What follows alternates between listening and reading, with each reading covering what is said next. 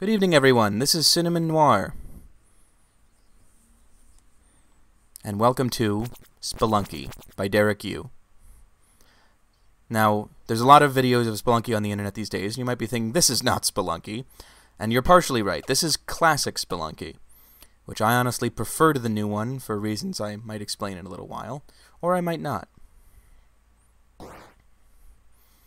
But first you get treated to this kick-ass music. Greg, do you know anything about Spelunky? Well, Derek Yu made this game in 2009, mostly by himself. I am not sure what other games Derek Yu has made, actually, but I definitely like this one. Spelunky is basically my addiction. I play it way too much. You will probably see me in the score room when you will notice the amount of plays this game has, and it does make me seem like kind of a sad loser. So here's the tutorial.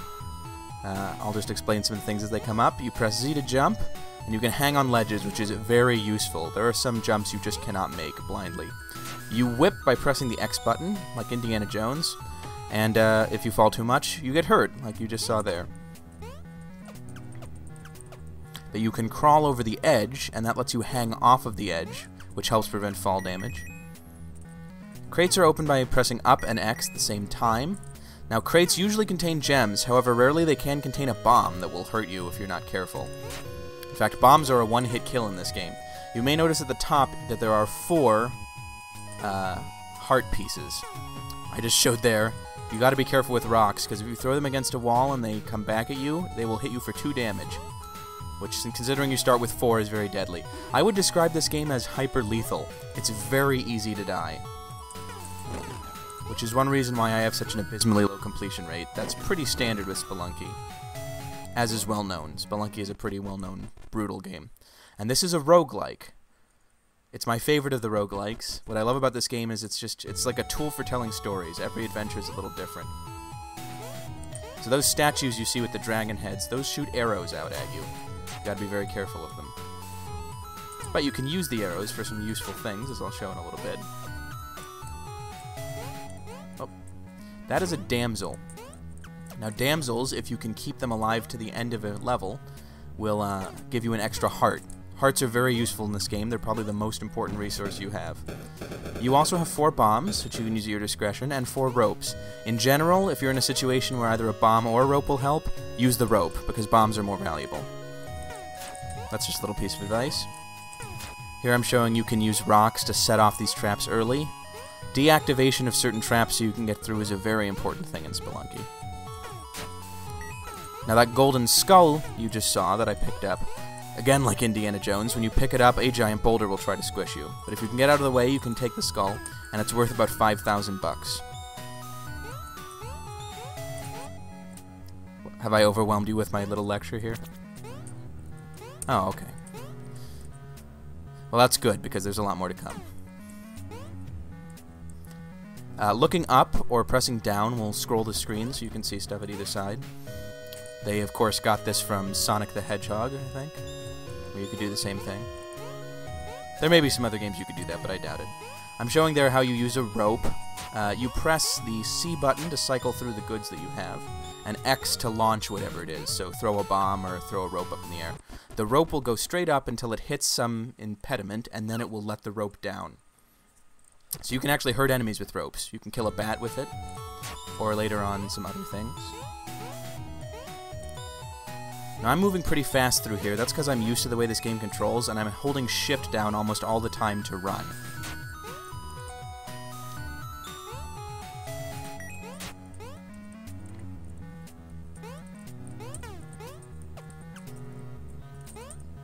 They are a little similar. There's a slight delay on the whip, so you gotta be careful.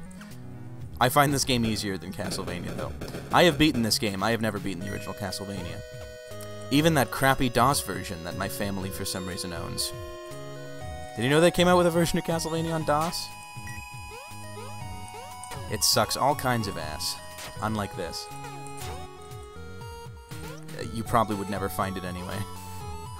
Anyway, in addition to taking the skull to the end of the level, you can also take it to a shopkeeper, who will convert it into ready cash for you. Shops are an important part of this game.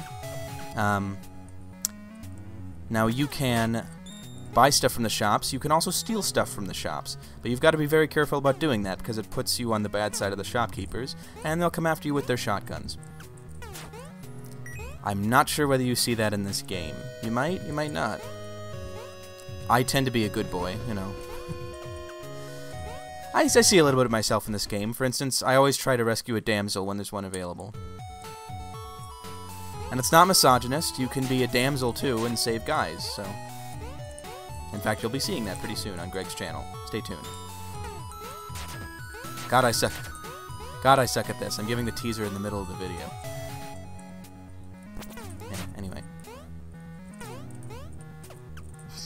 They don't need to come back. They need to stay here. Where are you going?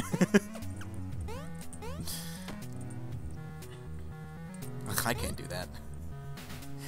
Anyway, fall damage is a little weird in this game. In addition to falling from a certain height, you will also get fall damage if you run really fast and fall from a lesser height. So I guess the idea is sort of a certain amount of momentum hurts you. Now, this is a chest. The chest and the key are always found on the same level. And when you put them together, you get a special artifact called the Ujat Eye, also known as the Eye of Horus. This game has a lot of Egyptian mythology themes. The nice thing about the Ujat Eye is that it shows you where all the hidden gems in the walls are, so then you can use bombs then to get more gems and stuff. Which just equals money, but money, as you'll see in this game, is kind of important. Not only is it your score, but you can also use it to buy a host of very useful items.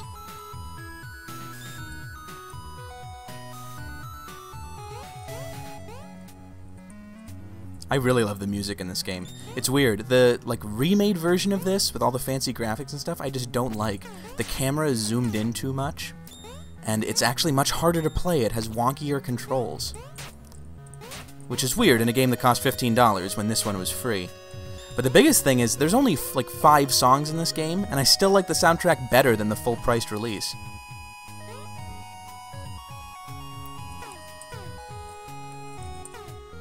Actually, the damsel will be stunned whenever you drop her from any height, and it doesn't hurt her. The damsel's kind of weird. They're almost like made of rubber or something. They don't get hurt by fall damage. They also don't get hurt by your whip, which leads to all sorts of semi-disgusting situations. They can be hurt by traps. They can be hurt by bombs. They cannot be hurt by most enemies, however, which is a little weird. Here I'm picking up a skull, you know, like Hamlet. And the weird thing is when you hold an object at that thing at the end of the level, she actually kisses just enough that it makes it look like she's kissing the object. So it looks like she's kissing the skull. Later, when you have a shotgun, it looks like she's kissing the shotgun, which is very disturbing. Yeah, this game's kind of interesting. One of the things I like about it is that it's a bunch of simple mechanics that interact together for truly emergent gameplay, just to use that now hated phrase. But I really love this game. I have so much fun with it. And it's a game where you can insert your own story into it, depending on how you interact with stuff. But I like to use skulls to attack enemies instead of rocks, because skulls will break as soon as they hit something, so they can't rebound on you and cause damage. That's also true of, oh wait, sorry, no it's not. Arrows, if you throw them against a wall, can also hurt you, but arrows will disappear if they hit an enemy. The worst one to use is the rock, because the rock, even if it goes through an enemy, will bounce right off, and it's very easy to hurt yourself with it. On the other hand, they're free, so... These are all the easiest ways to go through the game. Now, you saw some... Sorry, go ahead. Yeah, it would be. Buy this rock. Pet rocks weren't free. People paid like $7 for that crap.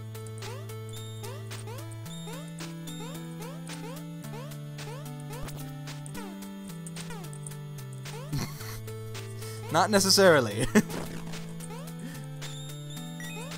Yes, I see what you mean. Ooh, what was I saying? Oh, yes, I was going to say about that frog. Did you see the frog that exploded? So, the first area we were in is called the ruins, I believe. It's just, sorry, the caves. It's just a simple rocky area. This is called the jungle. As you can see, there's a lot more greenery in it. There's sort of wildlife in this one. It's a lot more tropical. Oh, and this is a little weird. I'll explain this in a second. But anyway, there are blue frogs, which have a very annoying pattern. They're hard to dodge because they jump randomly. The like amount of distance they jump and the height, that's randomly determined based on where you are. Do you see that tombstone that says Ash on it? If you blow it up, you get a shotgun. It's a reference to Evil Dead. I don't know if it's the grave of Bad Ash or Good Ash, but who knows? Everyone knows Bruce Campbell was a total Bad Ash, but anyway. So, you might have wondered why I'm jumping on all these hopping zombies. This is what's called a Restless Dead level. There are a few level conditions, as they're called among the fans, which change the way the level looks. In this one, it's called The Dead Are Restless, and in this you see skulls everywhere, and there are hopping zombies, which are a traditional element of Chinese lore, and vampires, though I didn't run into a vampire. Right now I am in the Black Market. Now when you get the Eye of Horus, the Ujad Eye, it will, in a certain level in the jungle, start blinking and letting out a noise that lets you know that the Black Market is near, but you have to blow up the entrance to it to reveal it. So once you do that, you have access to this place with all these nice shops, selling these wonderful bombs and other kinds of tools. I tend to buy a lot of bombs because I use them to get gems. Later on, you'll see something even... Exactly. It's an investment, buying bombs. And they encourage it. They sell so many bombs in the black market. What I just bought was some spider silk, basically. When you put it on your bombs, they become sticky bombs. You can also get that by killing a giant spider in the caves, but I didn't find one. Here's one of those orange frogs that blows up. Anything that hits them will cause them to start blowing up, including these little annoying sculptures here. These statues with the spikes that shoot out, those things will kill you in one hit. They cause 4 points of damage, which is your full starting complement of points. You might also notice that I was rolling some dice back there in the shop. That is a little gambling house, and in it you can roll the dice. If you get a total above 7, you earn money. Basically, you earn twice your money back. If you get below 7, you get nothing. And if you get exactly 7, you get the prize that's shown in the window. Basically, the way it's set up, there's almost always an incentive to play, because you have more than a 50% chance of getting something nice or doubling your money. But you can have a long losing streak, as I have found to my chagrin many times. But what I earned there is that glove that you can see in the top left corner. Those are climbing mitts, and they mean that you can hang on to any wall, which is very convenient in all levels, but especially in the next group of levels that's coming up, which I will explain. God, I did not think I was going to have to go at such a breakneck pace with this exposition. Going too fast through these levels. So, did you see that little red flower? That is annoying. That is a man-eater. If you run into it, it will kill you instantly, no matter how much health you have. You have to either destroy it, or you have to knock it out with your whip and get past it. Another annoying thing, they will eat damsels. In some levels, a damsel spawns right next to a man-eating flower, and it eats it before you can get near the damsel. Which is horrifying, and I don't like it. It reminds me of Zombies Ate My Neighbors, where sometimes you will have a level where zombies will spawn right next to the people you're trying to save, and you literally can't win. You're just ruined by the bad luck. So this game's kind of like that sometimes. But it's not as hard as Zombies Ate My Neighbors.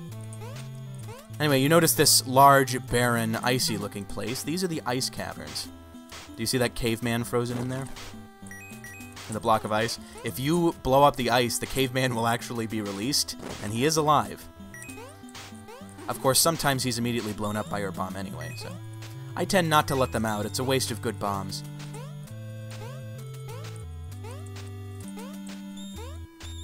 Really? Terraria does look kind of like this game. Yeah, I've never played Terraria, so I wouldn't really know it. But this game, oh boy. I just play this game all the time. This game is my Tetris. I play it where other people would play, you know, Candy Crush or stuff like that. Admittedly, it takes a bit longer than Candy Crush. But it's also not stupid. So this is a rough situation. You see where this damsel is? It's very hard to get to these. Generally, you have to use a rope. You may have noticed I often put down my shotgun when I'm trying to open a pot. That's because if you just fire your shotgun willy-nilly, the shots will go all over the place and possibly kill a damsel. The one nice thing about randomly firing the shotgun... yeah, you gotta be careful. Trigger discipline. Anyway, there's some dark levels, which is a condition we haven't seen yet, but we might in the future, where, with it being so dark, if you fire your gun constantly, no matter what it is, it produces a flash of light that illuminates the area. So you have an incentive to just keep firing like crazy, because there's no ammunition in this game, it just keeps firing forever. But the thing is, if you kill a damsel or anything like that in the level, the little screen at the end of the level will show you it.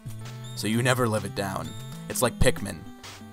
They might as well have just big text saying, "Your fault." That also happens whenever you allow a damsel to die, which is just unfair. It lists it among your kills. It's like, I didn't kill her, she ran into the spikes. What an idiot. It's just like Lemmings all over again. Lemmings, Pikmin, these are games designed to cause you guilt suicide. It's horrible. Do you ever play Lemmings when you were a kid? Oh, that's an interesting one. My family had that too. I honestly... kinda... yes, it is. And funny to think it's all based on a Disney documentary that was wrong.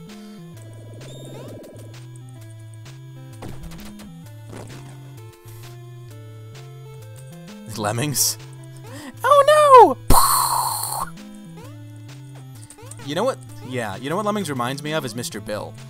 It's like it's ostensibly aimed at kids, but not really. What it really is adults having fun with cutesy stuff that gets destroyed.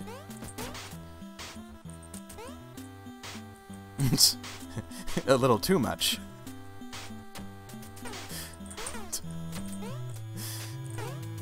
Yeah, enjoying Lemmings to me is kind of close to, like, you know, pulling flies' wings off with tweezers or setting fires. It's that kind of behavior.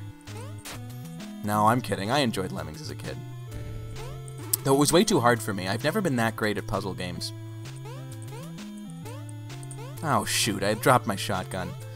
The thing about this section is you never know if there's ground underneath you, so if you drop something, there's like a 50% chance you'll never see it again.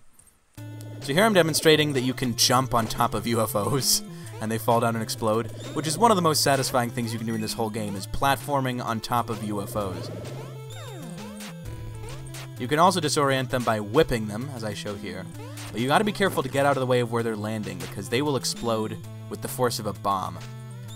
I was told that a bomb takes away 10 health. However, I have had 11 health and been killed by a bomb, so I'm not sure I believe that. I think it's an insta-kill. One possibility is that, like, the radius of it causes 10 damage, so if you're in the periphery you get 10, but if you're close up, you get hit that many times. So, those little cave guys, they're like the cavemen from earlier, but they're more obnoxious. They're Yetis. And they will throw you all over the place, which they're the only ones that... oh no, sorry, they're not the only ones that do that, but they're the first enemies that do that. And that guy threw me down into the pit so that I lost my Ankh, which I bought in the shop, and probably should have explained there. The Ankh gives you basically a free 1-up. It's the only thing in this game that gives you an extra life. And it costs 50,000 bucks, so it's expensive. The main purpose of the Ankh in, like, a super cool Let's Play, which this is not, is to get to the City of Gold. Because to do that, you have to get into the big Moai-looking head in the ice caves, which contains the Hedjet, which is an Egyptian headdress. If you get that, you can go through a magical door in this area, which is called the temple, and you'll end up in a city where literally all the bricks are gold. So if you have lots of bombs and you get there, you can rack up the points. I've had more than $1 million in this game. So it's fun. So I just blew up that giant mummy-looking dude, and he leaves behind the scepter. The scepter is the best weapon in the game. It puts out these little purple bolts of energy that will run for every enemy, basically, and kill them. But you've got to be very careful using them, because they'll go after every living thing, including damsels. If you use one right next to a damsel, it will kill the damsel. So So here you can see, you know, even when you just, like, lay the damsel down right next to you, she's still stunned. And if you leave her alone for too long, she will start running around in a panic. Because that's what you do. I mean, I would.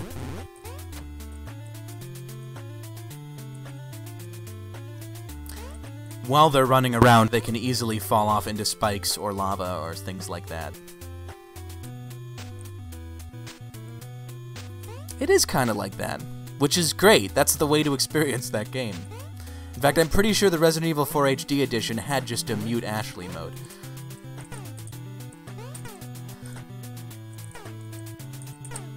Oh.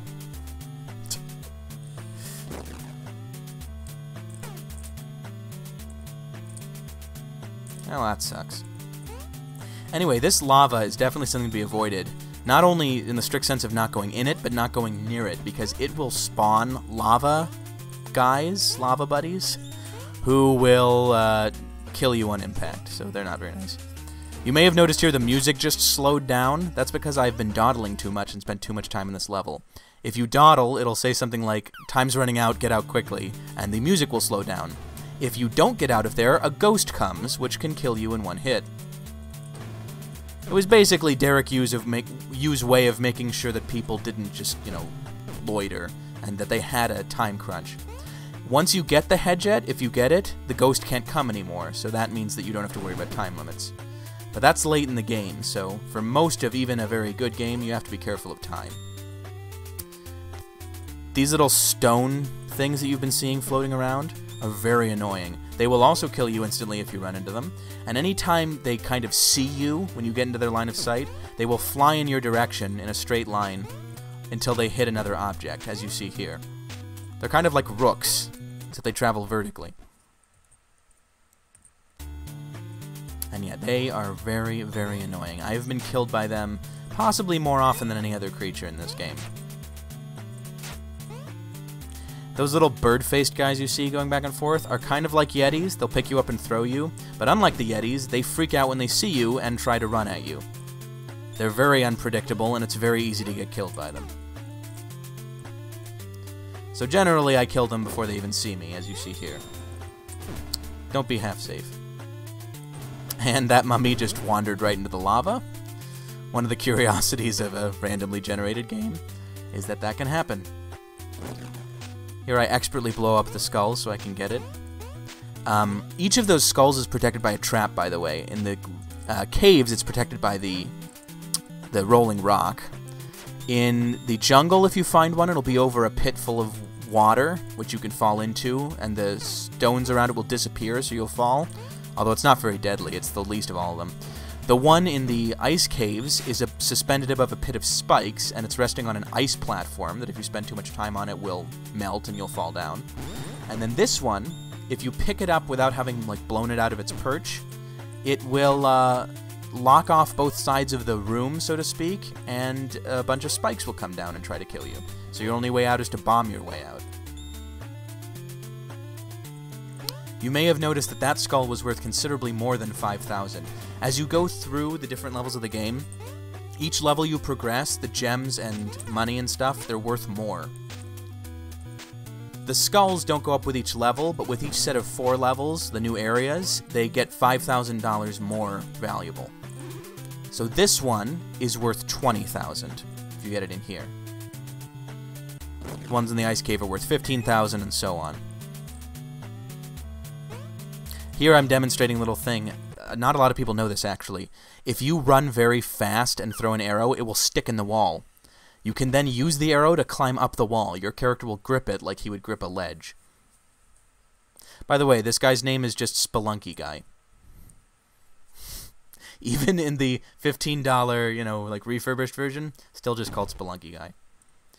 So here we see a bunch of villagers worshipping Olmec. And yes, this guy really is named Olmec, like the giant stone head in Legends of the Hidden Temple. He's exactly the same. Here I'm demonstrating something that you can only see if you have a way to get up really high, like the climbing gloves, or a lot of ropes.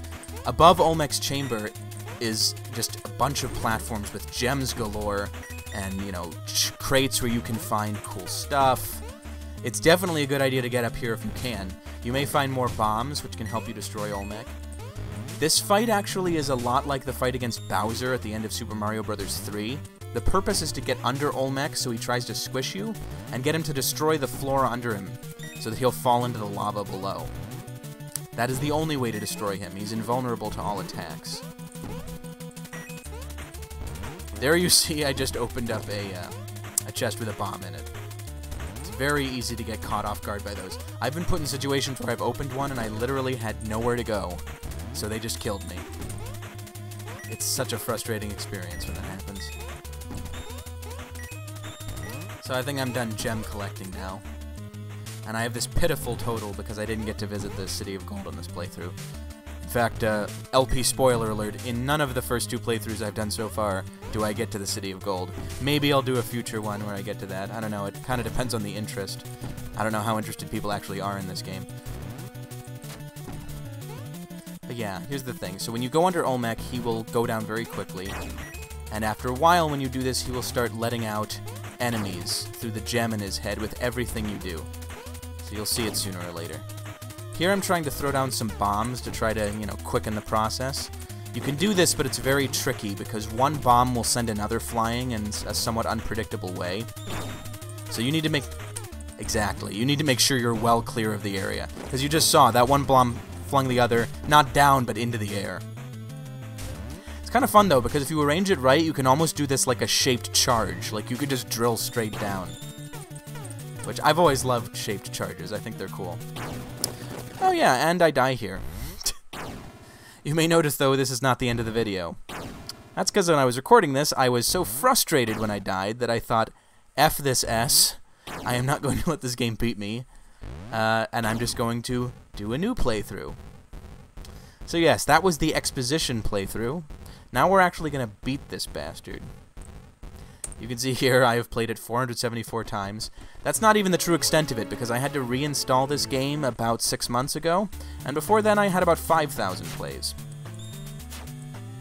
I wasn't kidding when I said this game was my addiction. So one of the things you can... It's randomly generated. It's a roguelike. Just like, you know, Rogue Legacy and stuff like that.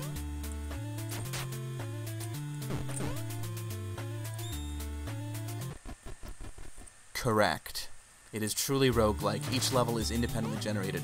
But kind of like Minecraft, it's generated according to a series of criteria. So there are certain, you know, how to put it? There are fixed structures that will appear from time to time. You'll notice them. One thing I like to look at in this game is you'll often see little shapes crop up that look like animals. Like, I see ones that look like rubber ducks all the time. It's just kind of fun to notice them. I've taken pictures of a few of them. Yes. What about them? So, Kali is one of the many mythological elements in this. As you know, she is the Hindu god of destruction. Or rather, she's the consort of Shiva in his guise as the god of destruction. Hinduism's very complicated. Anyway, if you sacrifice guys to Kali, you basically get points for each one. These little caveman guys are worth the least. Or rather, that's not entirely true, but of the ones you're likely to sacrifice. Vampires and killer plants are worth the least because they have no blood, and Kali wants blood. You get 1 for them, basically, 2 for cavemen, and you get more, like 4 for the Yeti guys and for these eagle guys. The first 4 you give, you will get a random item from Kali, often something like the goggles, or the climbing gloves, or a compass, something like that. Then, with 4 more points, you get the Kapala, which I don't know if I get it in this one, but the Kapala is a little artifact which heals you when you collect blood from enemies. So every time you hit the enemies, you may have been noticing little blood spatters coming out. You actually collect those in the Kapala when you win them. Then, after 8 more points, I think, she will give you 99 bombs. She will fill out your bomb capacity. And then after 8 more from that, she will give you 8 more health points with the thing that says you feel rejuvenated. And after that, I think every time you give her 8 more, she will give you 8 more health points. So that's a good way to make sure you're almost unkillable in this game. Here I'm trying to sort of suss out this stone guy, and it's not working very well. You may be wondering how I got to the temple so quickly when I started a new game. When you go through this game, you run into a tunnel-making guy who, if you give him enough money and do special conditions, will build shortcuts for you. So I have a shortcut to this section of the game. In fact, I have a shortcut to every section of the game, because I've played it like crazy. And I was not going to subject your viewers to an entire other playthrough of this. I was just going to go through the thing again.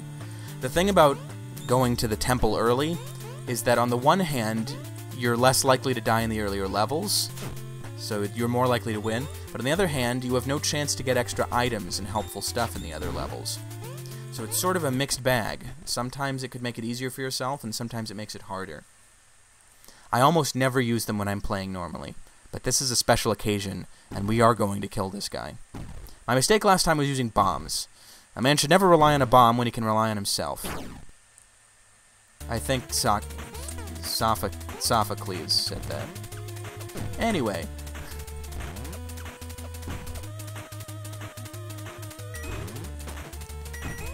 It would have, but I was impatient, and I paid for it. With death, and then I learned and came back. Just like Odin. Dark Souls is Norse mythology, basically. Dark Souls is more accurate to Norse mythology than the Thor movie was. But anyway. I know. It was pretty faithful compared to the comics. In that it was crap. Sorry. I'm really a bug about Norse mythology. Never ask me about Marvel's version.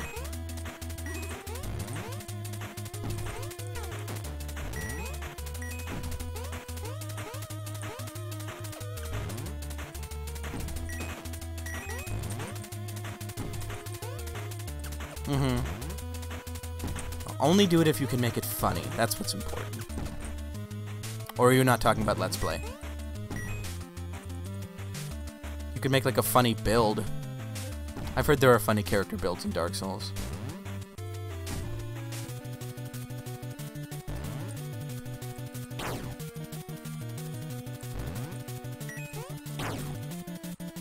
Have you ever played it before? Okay. So here what I'm doing is generally the best way to beat him. Just go back and forth and allow him to basically carve a hole for himself. And you will see here in a minute, you may already have seen it, how when he does certain hits, he will send out 3 little bolts of yellow magic. Each one of those turns into a monster, an enemy. Including the annoying spiders, who always want to drop in on you at this point and hurt you. Yes, but the nice thing is that... But the nice thing is that Olmec will crush all of his own monsters. So if you can avoid them, usually they get killed pretty quickly. Now what I've done here is a very terrible idea if you don't have any ropes, because you can't get back up again. If you don't have any ropes, you have to do a much trickier thing where you sort of lead him down this diagonal path, so that you can always jump back up to the next step. Ow. Drop 2 snakes on my head, why don't you? So now we see him sink below the lava, as he ought to. And that little thud you just heard is the door opening, so now we can finally leave. But not until we deal with all of these monsters who spawned that I hadn't dealt with yet. Yeah, if you let Olmec go down a long time, and it's kind of random where the monsters go, but you can end up with just a huge pile of monsters on one side of the screen or another. And it's always hilarious when they jump straight into the lava. The thing about those little cave guys is they'll do that too. If you don't stop them, they will run straight into the lava just blindly. Here I'm just blowing them up because I'm having a little celebration, you know, throwing ropes in the air. I'm happy I won, you know. I had been through some stressful situations earlier. So now, it is finally, this is the end of the game. This whole time you've been searching for a great treasure. And here it is. I don't know who designed this chest. It's frickin' big for a normal human. But you get a giant golden skull, which is all anyone can ask for in life. And you get flung out of a volcano, which is erupting, which I would think would burn you to a crisp, but whatever. I'm a cool guy. I've covered volcanoes, you know. And then you get your final score. And it's always a bitter disappointment to me when I get less than 1,000,000. Because I've become a pretentious ass about this game. But I saved exactly 1 damsel, which is just enough for the ending screen to make sense. And you get this nice little reminder. Because in the ending, I think this always happens, but it might be only if you've saved a damsel. You have a damsel walking along behind you on one of your camels. Oh no, sorry, she's on the skull. I don't know where these cavemen servants that I've got come from, because all the cavemen are dead. Maybe I have the magic power to summon them now, who knows. But the damsel sure is happy bouncing there. And I love that camel. That camel is some fantastic pixel art, considering how low-res this game is. So yes, this is Spelunky. It was made by a very small team. In fact, mostly just Derek Yu. 2 people wrote the soundtrack, which is only like 5 or 6 songs, but whatever. It's a great soundtrack. Very atmospheric. And I hope you've all enjoyed this playthrough of Spelunky. Pretty soon we're going to be doing the flip side version, because you can play as a damsel. And I'm acting like this is the end of the video when it's not. I don't know why I got confused. Because I'm going to show you some of the extra content. If you push that stone all the way back, by the way, you will reset your entire game. All your scores will be cleared. You won't have any of the shortcuts you've sent through. I'm not going to do that. I was just showing off sort of what it was. Also, if you climb up that rope, that is one way to quit the game. The other is just to X out the window, of course. But here we have 4 challenge rooms. You get these for excelling at the game in certain respects, like do it as fast as possible, get the most money. The one at the top is the sun room. This is a special game where your job is to keep yourself and the damsel alive as long as possible, so it's time-based. As you can see, there's 4 crushing stones trying to hurt you, and there are bombs dropping from the ceiling, and arrows all over the place. It's madness. But that's the idea. Oh, see, I'm already dead. The next one, the Moon Challenge. This is probably my favorite. In it, you get a bow and arrow and a little trampoline to bounce on, and you have to destroy as many enemies as possible. The bow mechanics are a little weird. I didn't show this off in the regular game. When you have a bow, you hold down X to draw the bowstring, and then depending on how long you've held it down, you get more distance. In this game, of course... yeah. They really won't get much distance flying like that, but... Anyway, when this starts out, you just have a bunch of bats. But eventually you start getting, I think, 1 other enemy type. I think you have to kill enough bats for it to happen, but you might not. You get UFOs! And there are a few things I like more than destroying UFOs with arrows. Because it's delightfully anachronistic. Kind of reminds me of your Hunter from the Future. For Spoonie fans out there.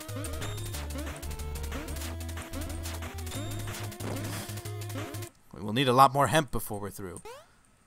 And yeah, you can exit this place by leaving the door or by killing yourself on the spikes. This is a weird one. You get a shotgun in the Star Challenge, and you have to kill all these angry shopkeepers who will try to steal the shotgun from you, as you see. If they even touch you, they will take the shotgun and kill you almost instantly. Well, it's not so bizarre. Lots of people who play this game anger shopkeepers constantly. And it's the same mechanics in this as you have when you anger them in the game. They'll fly around like this and they'll try to hurt you. They're very unpredictable, that's the thing about it. The way this little room is designed also makes it hard for you to dodge them. It makes it easy for them to spring on you from behind. Plus they randomly drop out of these 4 holes. So you really gotta be on your toes in this one. You start off with 8 health, but if you take all of the bullets from a shotgun blast, that will kill you in 1 hit. Not to mention it'll stun you to get hit by a shotgun, so you're likely to get hurt just as much when you wake back up again, because they'll have gone on you in the meantime. Spiders also fall in this one. The only real point of that is to distract you. And he got me. And this finally is the changing room. The changing room allows you to turn into a damsel. It's my favorite of the rooms because the damsel has some really funny animations. For instance, when you look up, she has this really weird giraffe neck thing. I also like the way she scoots when you have her lying down. It's like she's kind of inchworming along. Other than that, a lot of her animations are the same as they are in the main game. Like when she runs, it's the panicky motion, which is a little weird. Here I'm just showing off the little tutorials. I'm also showing off when you get all 4 rooms, you can turn into the tunnel guy. His special ability is that he always has a pickaxe. You can get pickaxes, or mattocks as they're called, in the game itself, but when you play as this guy, you have one permanently. It replaces the whip. The thing about a mattock is it can cut through rock the same way that a bomb does. So as you can see here, it makes it much easier. But this guy only has 2 hit points, so it's way easier for him to die. In fact, a single fall can kill him, and often does. Now the weird thing about the tutorial, the way it's designed is, when you destroy these blocks, since you're not expected to, you don't get the gold from it like you normally would. The dwarves would be very disappointed. I'm just showing off kind of how platforming with this guy works and how you can use him to get through areas that would otherwise be impassable. And hurting him, of course, because that's what you do. I think this guy's really cool. He's the one thing that actually they improved in the second version. Because in the paid version, you can play as this guy and lots of other guys like him. There's a lot of different characters in the extended one. I do, in fact, have it. I just don't like it. I don't want to keep anyone away from it if they like it. I mean, if you're not used to the mechanics of this game, the mechanics of that one probably seem better. But I'm so used to this one, it's hard to change. Please support Derek Yu. If you like this game, consider trying the full one. Give it a shot. It's definitely worth looking into. Well, no, there's lots of great things about the sequel version of it. It's just that what I like about this game is not something that would be enhanced by a sequel. You know how it is. When you leave with the rope method, you get another ending. More of a sort of bittersweet, at least you made it out with your life ending. You didn't really do anything, but I liked the fact that this game has a credit sequence and an ending, even if you decide to quit early. Because, you know, it reinforces the concept of this guy being your character. You know, sometimes you're not going to risk your life, you know? Just head back to civilization. You've seen horrible things. It's kind of weird. In the extended version, they imply that every time the character dies, they don't really die. They get sent back to the beginning. So they work it into the premise of the game. Isn't it? But cool. Which, weird but cool kind of sums up this whole game. So I hope you've enjoyed watching. I hope everyone at home has enjoyed watching. And Greg and I will see you for whatever thing he or I do next. Good night.